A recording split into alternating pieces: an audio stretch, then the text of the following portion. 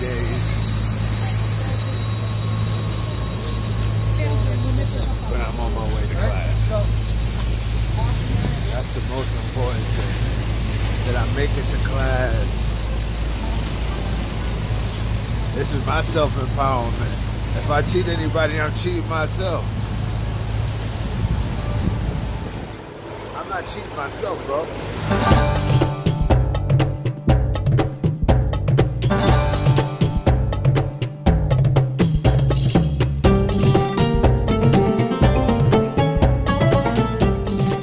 Today I decided to take the afternoon class.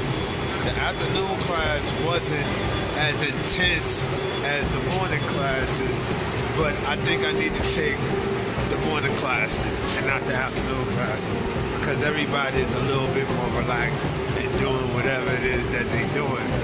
But for me, I wasn't really retaining the information from that afternoon class because I was more relaxed compared to being in the morning. So what I'm going to do, I'm going to start taking the morning, get back on the morning classes. This is my last week. Today is Monday.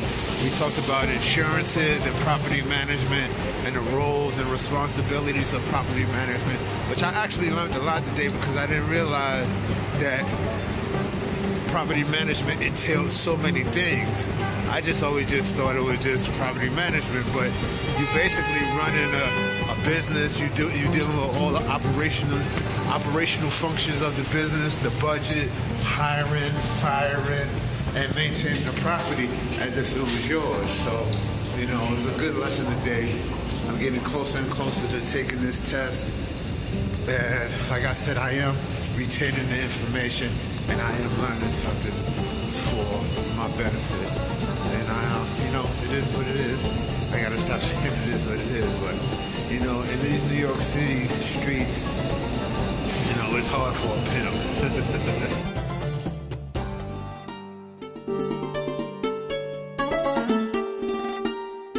I didn't do no studying last night, but this is my countdown week, so I'm kind of gonna cram Thursday.